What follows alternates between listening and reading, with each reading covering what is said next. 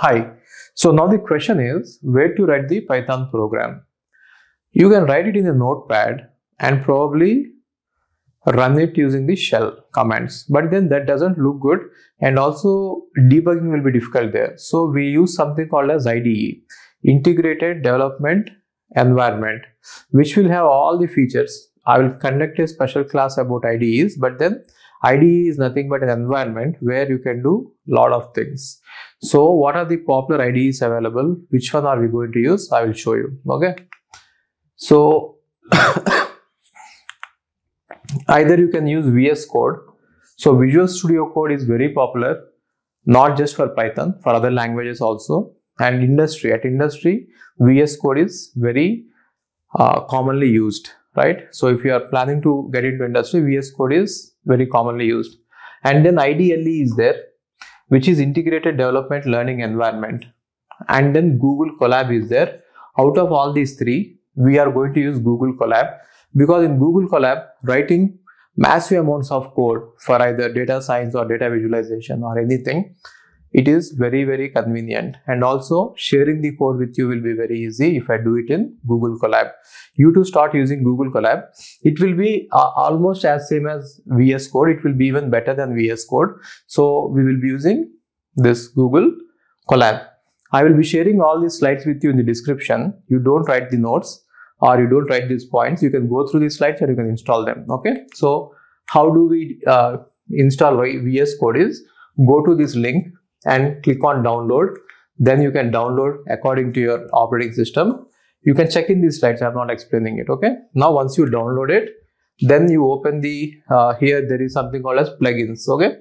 What are plugins? Don't worry about it. There is something called as plugins. Just type Python, you will get Python and you install that plugin. Okay. And this is the first program we have written using VS Code. Anyway, we are not going to use VS Code. Okay. And then IDLE also you can install it. So go to python.org, then there is downloads, click on downloads, then you can download the relevant Python version. And then you can install Python. Okay. And while installing the Python, you will get these two check marks. Please go through the slides. I have given everything in the slides. There will be two check marks you have to tick. Okay. Don't worry about what they are not important. And then it will set up. And then you can open it. You can open it and you can start writing the scripts. Okay. So you can write your program and then there is run option here, right? So run is F5. If you write the program and type F5, you can run it. Okay. And you can also use the IDLE shell. And coming to Google Collab, this is what we are going to use. This is very easy for students or the beginners to start with. And we are using Collab extensively in the lectures because it is very easy to share. All that you need is Gmail account. Just open Gmail account and go to this website, collab.research.google.com. You go through the slides, you'll get it. collab.research.google.com. Then you can open a notebook actually. Okay. Here you can say new notebook in the cloud. And then you can type your program, hello world. And whenever the beauty of this is you don't have to run the entire program all at once. In between, there will be a play button available. If you click on it, it will show the output till that point. Okay. Anyway, we are going to use Google Collab for a lot of programs. So you will get used to it. Go through these slides, you will understand. Now, if your program is really big, like machine learning or visualization, then Google Collab will be very useful to collaborate. And we will be using it to code, write the text related to the code, which means commenting. So all this Google Collab will be very helpful. So we will be using Google Collab in all the lectures. Okay. So how do you play with Google Collab? You can create a new notebook by clicking on new notebook. You can open the notebook by clicking file, open notebook, which means if you want to create a new program, you create a new notebook. If you want to open existing one, you do open notebook, right? And you will get the notebook and you can select what program you want. And you can download the programs. Actually, Google Collab is in cloud. all your programs will be saved in the cloud.